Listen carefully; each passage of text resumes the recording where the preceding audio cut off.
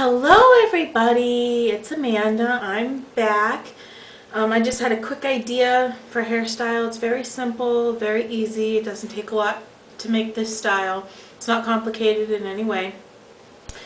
So the first thing that you want to do is comb out your hair and put it up in a high ponytail.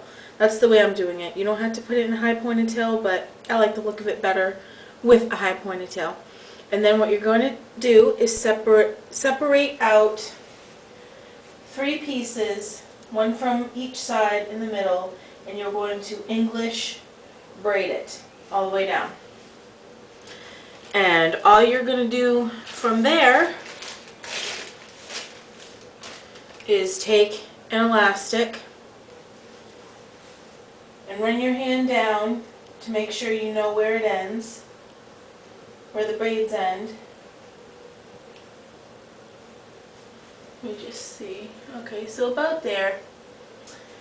And then you put your elastic on.